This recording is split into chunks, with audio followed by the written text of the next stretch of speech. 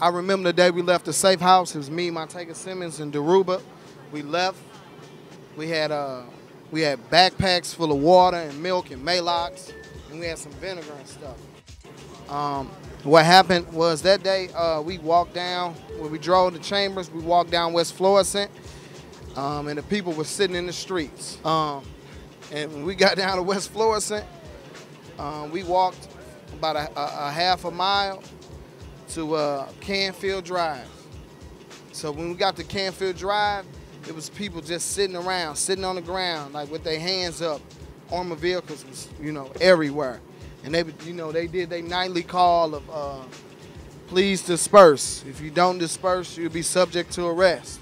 And I guess that night, I think this was like by week 2, almost week 3, people's like, you go home. This is my home. Ain't no armor tanks where I live, dog. Go home. So people stood up, and at that point I was like, man, I don't know, man. These niggas might die tonight. You know what I'm saying?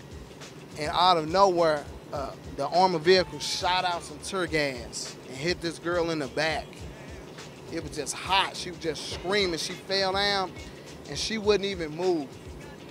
We ran up there like an idiot. I picked the tear gas up and burned my hand off. And I tried to throw it away from everybody. Then we dragged her out. And I guess at that point, I'm like, man, fuck this shit. I'm gonna do whatever they say. So we lined up, man. We was like, hey, we gotta make sure everybody get home, man. We lined up, it was about 25 of us, man. It was this big ass white dude out there. I'll never forget it, man. He had a big, long ass beard. He had a bandana and shit, man. He ain't had no shirt on. And he was like, I'm out here with my people. If I die, we die. If we die, we die together tonight. And at that point, I'm like, shit, we up here, dog. We stood up, man, we got tear gas. And this is the crazy thing, and this made me think about what go on in the hood. They came up, they was like, oh, y'all don't want to move? Tear gas. Y'all don't want to move still? They start shooting with the rubber bullets. And then if you don't move from there, they just ride, they back up and drive cars right at you till you move. Like, I've seen people get rolled over, all kinds of stuff, man. So that night, man, we held people off, man, for about an hour and 15 minutes. The police did something that I never expected. And it's let me know when I go home in the hood, and next time I hear this, I know who actually did this shit. They drove by us. They go up 15 houses, shooting, and come back. And they did it all the way up from Canfield to about Chambers, which is like a quarter of a mile. They did drive-bys.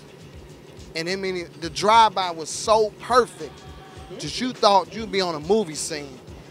But they did it every night.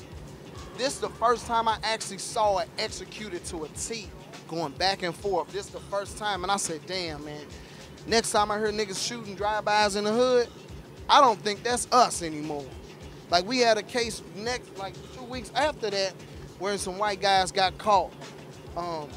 They got caught shooting at some people with some bandanas. That was the craziest night for me, man. I burnt my hand up.